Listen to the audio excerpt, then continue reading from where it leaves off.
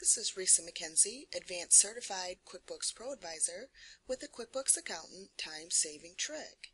How to create a report that shows which invoices multiple payments were applied to, also known as a cash application report. The easy way to quickly see where a check was applied is to highlight the check in a list and then press Ctrl-H. Now this opens the transaction history box. I really like this handy little box because you can do a couple of cool things from here. You can open the original transaction by selecting the Edit Payment button. You can also go to one of the invoices here by pressing the Go To button. And the other thing you can do is to print a report. And here is that report all nicely formatted and ready to be sent out. But what if you need to see multiple payments at the same time? There is not a pre-designed report in QuickBooks for this situation, but I'm going to show you how you can quickly create one. Now there are two reports in QuickBooks that will show the link between transactions, and we can find those under the banking section of the reports menu. They are the deposit detail and the check detail report. And we are going to modify the check detail report to get what we need. In QuickBooks Accountant 2012, the Modify Report button has been renamed to Customize Report, so I'm going to click that. And the first step is to scroll down the columns and select the Paid Status and Pay Method. Next I'm going to click the Filters tab, and I am going to change the Account filter to All Accounts. I'm going to remove the Amount filter. I'm going to change the Date filter to the date range that I need. I'm going to change the transaction type to Payment. Then I'm going to change the detail level to All except Summary. And the final step is to choose the name of the customer that I need this information for. Now I'm going to remove the account column and the item column because I don't need those. Now there are some limitations and drawbacks to this report. The deposit that the payment is linked to is also going to show up on this report.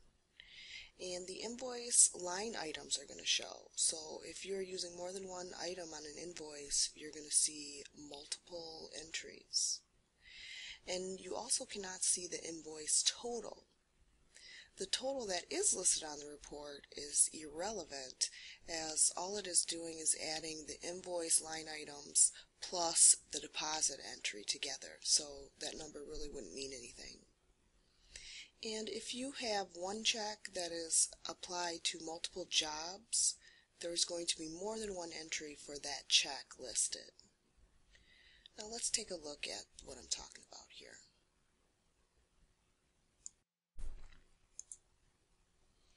So here we have the line in bold is going to be our check, and the information below is going to be the linked transaction. So you can see here the deposit line is there. Now let's scroll down to a payment that has multiple applications. So here this check was applied to a bunch of invoices.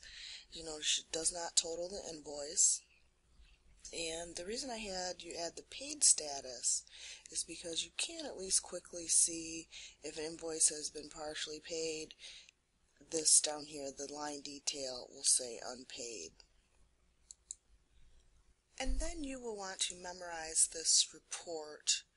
So I did notice in QuickBooks Accountant 2012, once you memorize a report, it's going to rename the header. So I've already done it on this one, but I'm going to show you real quick here what that'll look like. And I'm going to refresh.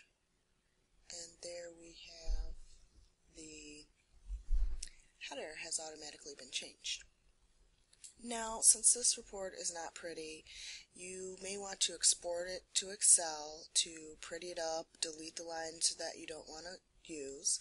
So I'm going to click Excel and then create new worksheet. Now this does look a little different than earlier editions. So you get to choose here if you have an existing workbook or a new workbook, similar to last time. If you do not have Microsoft Excel, you're going to want to choose comma separated values so you can open it with another spreadsheet program like OpenOffice.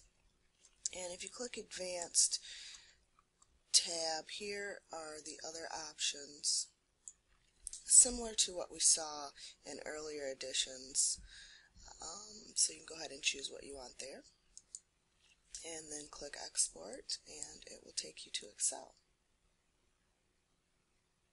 Thank you for watching. That concludes our presentation for today.